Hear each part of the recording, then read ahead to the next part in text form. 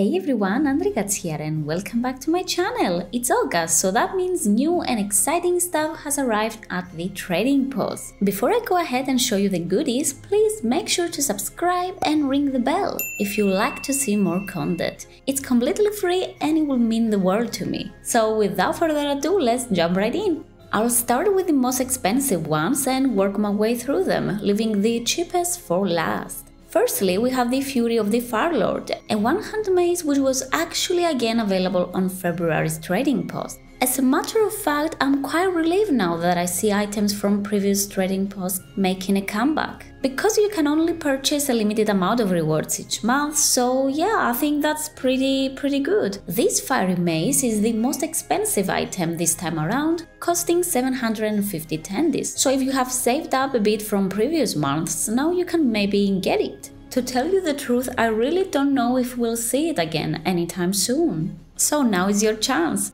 Second item on the list is the Spirit of Competition, a Dragon King battle pet worth 650 tendies. I believe this had a chance to drop from a battleground win during a promotional event back in 2008. Honestly, it looks pretty neat, and if you are a pet collector, you should really go for it.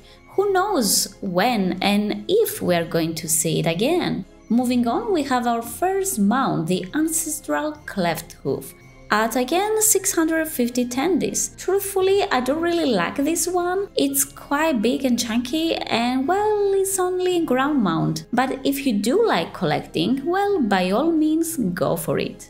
Before you decide if you want to buy it, we still have a couple of mounts left, the Alabaster Thunderwing and Storm Talon. These are actually faction specific, so the Thunderwing can only be ridden with Horde characters and the Storm Talon, well, it's the Alliance equivalent. These were previously available to buy from the shop, so I'm actually really glad that we can now buy them with an in-game currency.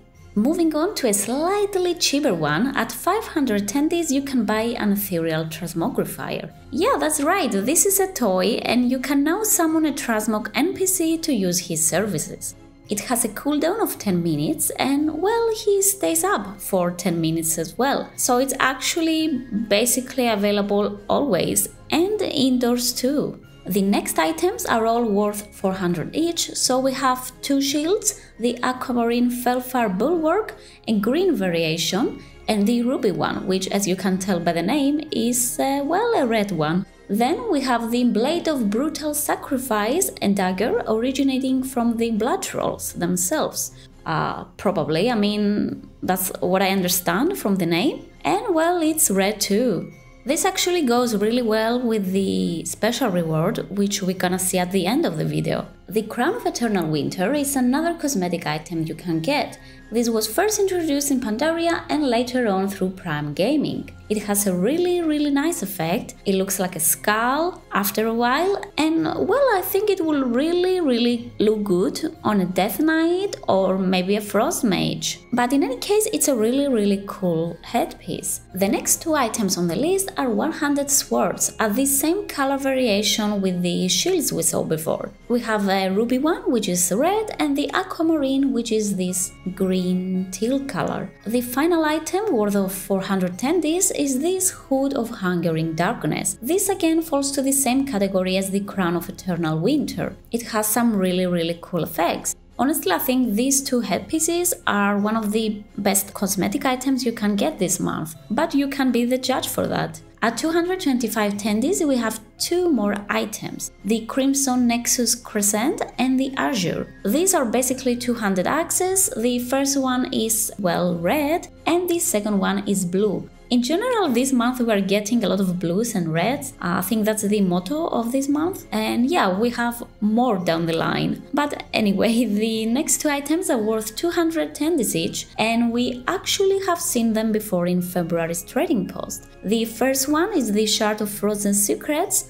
a blue dagger, and the Azure Scalesworn Longbow, which is this very pretty blue bow. As you can see, I've already bought it back then as it was quite cheap and I really like it. For this month we have two color variations of scarf, hoodies and cloaks. We have a blue one and, well, you guess it, a red one. These all cost 100 each, so you can pick your choice, I guess. We also have a pair of blue and red gloves, again at 110 each. The final 2 items of this month are shields. We have a wooden horde one and a bigger, more fancy alliance one. Even though they look quite cheap, well, because they are, I mean, they cost only 50 tendies each, I really like how the light reflects on them, so I think they're quite the bargain. And that's all about the August Trading Post rewards. This month's special reward requires you to complete 1400 points and you get a Blood Troll full Xmog set. That's right, you get this beautiful ensemble. I really like this one, it's a really well made set, and frankly at this point I think this is the closest we're gonna get at being a Blood Troll, and I'm gonna get it. As always, thank you so much for watching my content, I really do appreciate it, and make sure to drop a like if you have found this video helpful. Make sure to subscribe and ring the notification bell. You can also find me over on Twitch at twitch.tv/undergatsgames, where I'm mostly streaming World of Warcraft. Good luck with whatever you're doing, and I will see you all on the next one. Bye!